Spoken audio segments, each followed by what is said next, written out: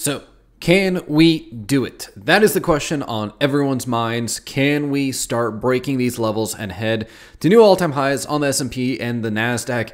And there's a lot of news today, ladies and gentlemen, that we're going to be talking about to give us insight whether this is going to happen or not. Today, I would say that all the bears went the way of the dinosaur because you had your shot for the second time in a row and you completely missed. Now, me being a long-term bear, I talk about the yield curve on this channel. I talk about a lot of bearish things that happen in the economy. But guess what?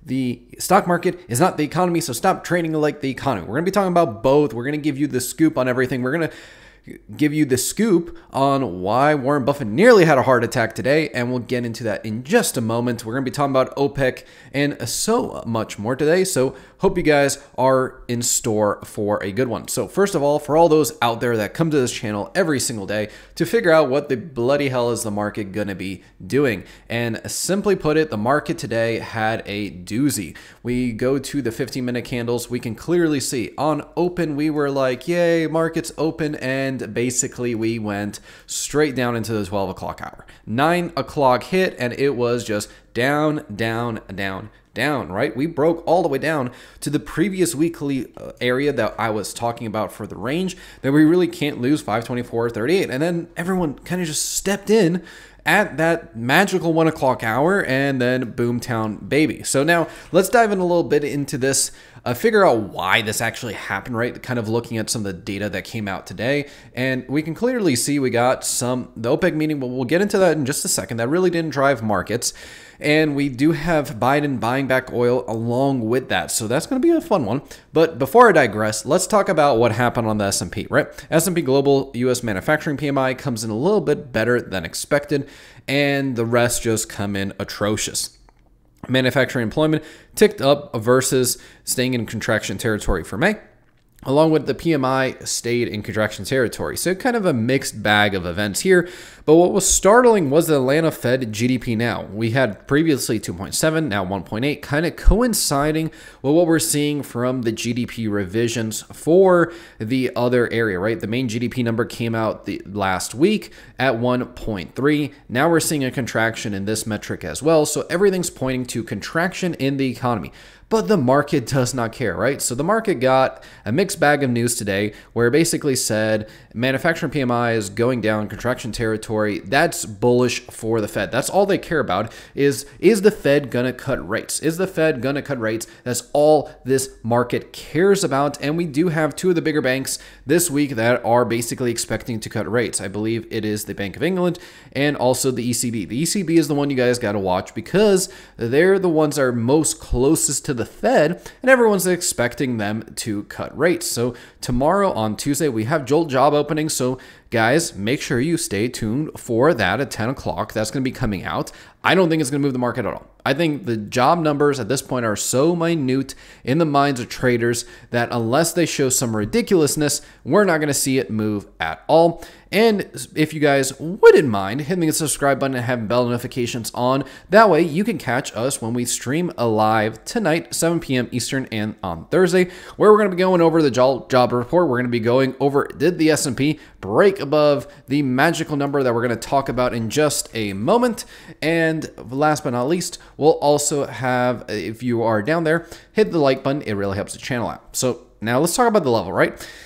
Is the S&P going to get back above 530.27? That is going to be the level that we're going to be looking at tomorrow for that because, well, frankly, we had a lot of progress today. I personally believe that all the bears are dead. There's no bears left because no one is taking the bullish side more than the bulls, and they are running with it, right? They ran over everyone that was looking bearish today, pushing it back up, right? You had from 9 o'clock to 12 o'clock completely downwards, and then magical 1 o'clock hour hits, 1 to 3 o'clock, wipe out all the losses of the day, close S&P roughly flat, and even the NASDAQ, right? Let's take a look at the NASDAQ. Had a similar story, breaking down below 449.34, still pivoting above the 451.85 level, and continuing higher, right? So we're starting to see higher highs essentially now, and we're starting to see higher lows. So that's a bullish pattern out there, like if I didn't see one. And same story like the S&P, right? 9 o'clock hits, slam down, 1 o'clock hits, slam up. It's basically the narrative that we've been seeing in March on the way up. We saw this in November of last year. We saw this in June, July, and August of last year, where it was any bad news basically got wiped out at 1 o'clock. So we're going to keep an eye on that pattern as we see how things evolve, because it's definitely going to be an interesting one to see, right? We bounced and chopped around this level. We violated some levels, regained them today. So what was basically driving the markets? Well, if you were worried about the market, boy, oh boy, if you owned Berkshire Hathaway stock, you were livid today when you woke up. Seeing Berkshire Hathaway stock down 99.97%.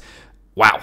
Well, now that it was a glitch, right? And the New York Stock Exchange did fix it. New York Stock Exchange says technical issue that caused Berkshire Hathaway to be displayed down 99% is fixed.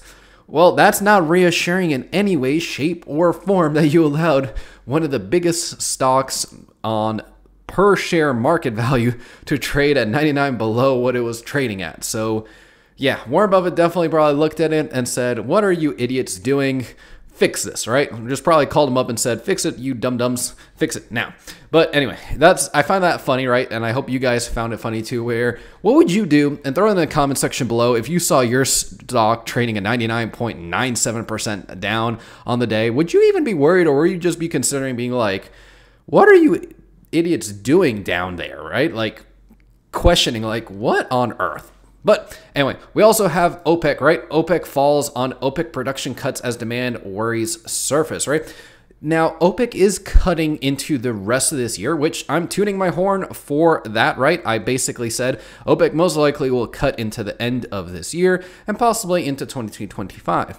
They left the door open for themselves to continue voluntary cuts, but they're unwinding them after 2025 starts. So the oil bulls are basically saying, hey, that means that there's demand weakness. If OPEC was seeing that they could continuously strain the markets with lower supply, that the price would go higher, they're basically seeing demand weakness, and they're interpreting that as demand weakness. As you can see, if we jump over here, we can see crude did fall today with that news coming out.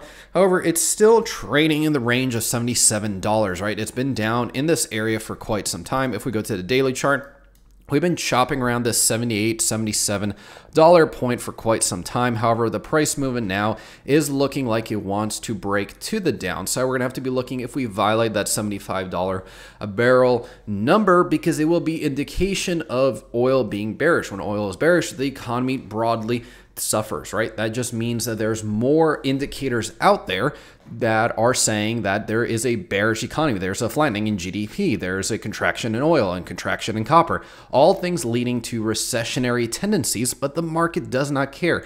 We could be in a blow-off top. There's definitely money to be made to the upside, and there's definitely money to be made to the downside. We don't have to always stay to one side of the trade. And also, one of the things that I did not believe my eyes when I saw it, and this tidbit goes out to you guys that stayed to the end of the video, which is the US Treasury is buying back bonds. Well, we thought that the Fed was going to have their short-term program for the banks reignited, and we were talking about when it closed that, hey, this was the end and they were probably going to bring it back. Well, they found a way to bring it back, but not the way I thought they would bring it back. And we're going to be talking about this. Heresy Financial did an excellent video on this, so if you guys want to go over to his channel and see that more in depth, I'm just going to give you the very high-level overview and how this impacts you as a consumer of bonds if you're in that trade, right?